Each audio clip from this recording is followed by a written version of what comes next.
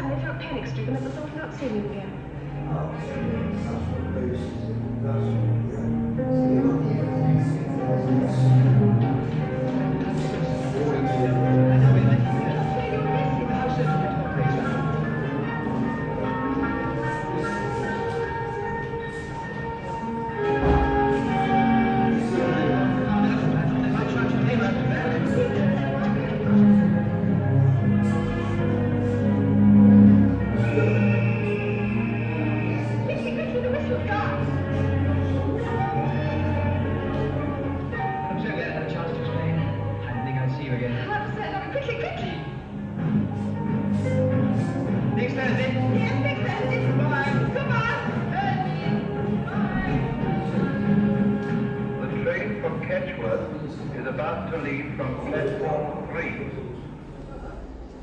Well, I'm pleased to say that Celia Johnson did catch her train from platform 3 in the nick of time.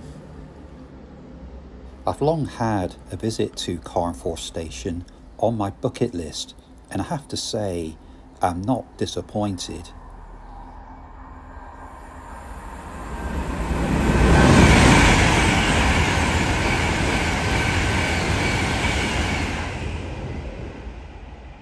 The station was once an important railway junction, but is now best known for its connection with the movie Brief Encounter. There is something romantic about railways, something about journeys, travel, and even going to work.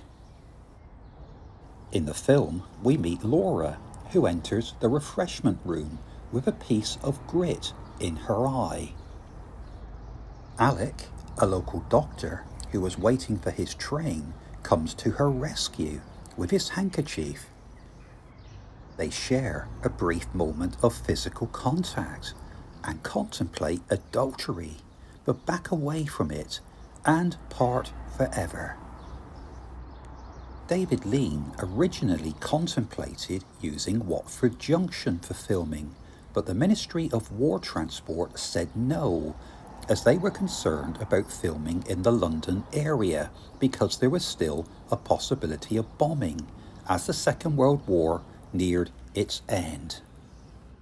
Instead, he sent his production team out to look at other locations where they discovered Carnforth. There's an awful moment at the end of the movie where Laura, played by Celia Johnson, rushes out to the edge of the platform, possibly contemplating suicide after she said farewell to Alec, played by Trevor Howard. She rushes out onto the mainline platform just as a night express was racing north, and her face really does show she's really contemplating what to do. You can read her mind at this point, but she then decides she's going to go home to her husband and children. She steps back, and I guess the whole theme of the movie is about stepping back, almost like today when we are asked to stand behind the yellow line. The romance of the railway lives on at Carnforth Station, which was called Milford Junction in the film. The refreshment room where the characters first meet was restored in 2003 and is a thriving attraction these days thanks to the work of a number of volunteers. It's open daily and offers a range of homemade food plus a selection of teas and coffees. This is the location where Laura and Alec first met, in the refreshment room. Many of the interior shots from the refreshment room were filmed at Denham Studios in Buckinghamshire. The studio set did bear a very close resemblance to the genuine Carnforth Station refreshment room. The winter of 1944-45 was bitterly cold, and Celia Johnson mentioned in one of her letters where she was very impressed with the Carnforth station master, who she described as an old-fashioned gentleman who raised his hat every time he saw her and allowed them to warm themselves in front of the fire in his office between takes. Before I visit the award-winning Heritage Centre, let's see some of the trains that I saw during my visit.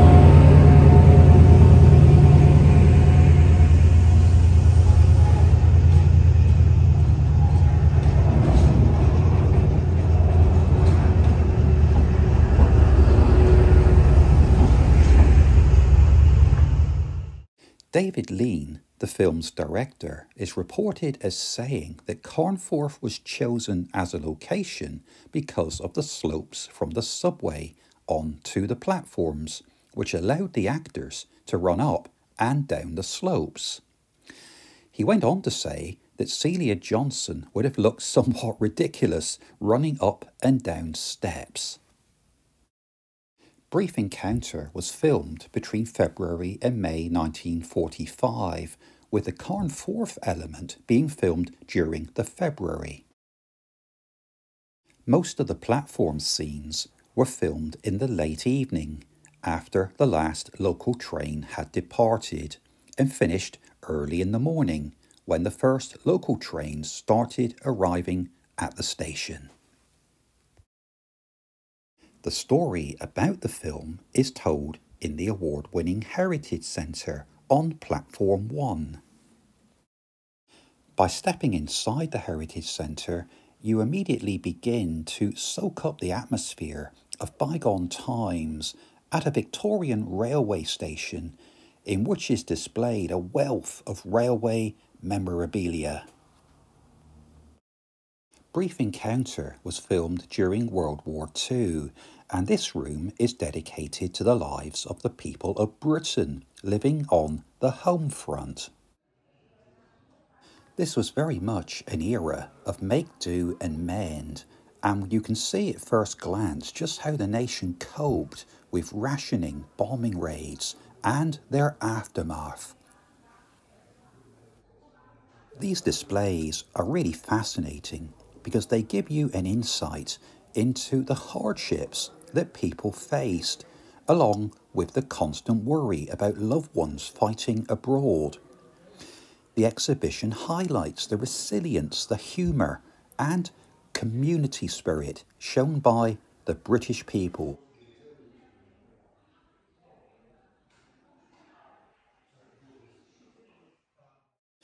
As a railway enthusiast, I found the age of steam galleries fascinating. These displays bring to life, through memorabilia, photographs and film, Carnforth's past as a thriving railway town and a major railway centre. You can learn more about Lancaster's lost railways, as well as the end of steam at Carnforth in 1968 and the story of the nation's steam railways in their heyday. In a number of my videos, I've mentioned the effects of the beaching cuts of the mid to late 1960s, and here at Carnforth, services were scaled back considerably. Back in the day, Carnforth originally had 6 platforms, but the West Coast Main Line platforms were closed in May 1970, following the withdrawal of local stopping passenger services. The platform walls facing the fast lines were demolished, cut back and fenced off, making Carnforth a secondary line station. As a result, West Coast Main Line trains cannot call at this station, even though it is situated on the main line. After lying in a semi-derelict state for many years, the station buildings were refurbished between 2000 and 2003 and were returned to commercial use, with this award-winning Heritage Centre, a small railway museum and the Brief Encounter restaurant room being set up. This delightful vintage cinema is one of the star attractions of the Heritage Centre. The cinema has plush tip-up seats, and it's where the film Brief Encounter is screened approximately 1,500 times a year. The accompanying exhibition tells the story of how Carnforth Station became the fictional Milford Junction. The Link Gallery features 4 visiting exhibitions every year, highlighting local talent from railway art and photography to textile design and poetry. Meanwhile, The Bateman Gallery contains the only exhibition in the country celebrating the internationally acclaimed film director David Lean. The exhibition draws together information, photographs and film documentaries kindly provided by the David Lean Foundation, the British Film Institute, as well as David Lean's son Peter and his grandson Nick, and it gives an insight into his illustrious career. Brief Encounter premiered in London on the 13th of November 1945 and received widespread critical acclaim. It received 3 nominations at the 19th Academy Awards: Best Director, Best Actress for Celia Johnson, and Best Adapted Screenplay. And many critics, historians and scholars cite the film as one of the greatest of all time. There's no doubt that Brief Encounter is an iconic film, and it always features in lists of the best films ever made. The Heritage Centre reflects bygone times, and many visitors flock to the station with its distinctive platforms to see where parts of the film were made. The gift shop here offers a number of souvenirs about Brief Encounter, along with a whole range of books, videos and DVDs, along with postcards and railway memorabilia. A visit to Carnforth station is a must, not only for railway enthusiasts, but for film buffs from all over the world. Highlights for me included the refreshment room, which has been lovingly restored to its 1940s splendour. There was also the film room and gallery in the Heritage Centre, with its screenings of the film Brief Encounter, along with an opportunity to learn more about the film, its cast members, its locations, and other background information. As a railway enthusiast, I particularly enjoyed visiting the steam galleries with its memorabilia, artefacts, and photographs from the golden age of steam. And last but not least, there's plenty of opportunity for train spotting. Not only to see the local stopping services that call at the platforms here at Carnforth, but also the trains that travel at speed through the West Coast Main Line. Thank you for watching the video, and I hope it will inspire you to visit Carnforth Station, which is a classic railway station from the golden age of steam, as well as being a major tourist attraction.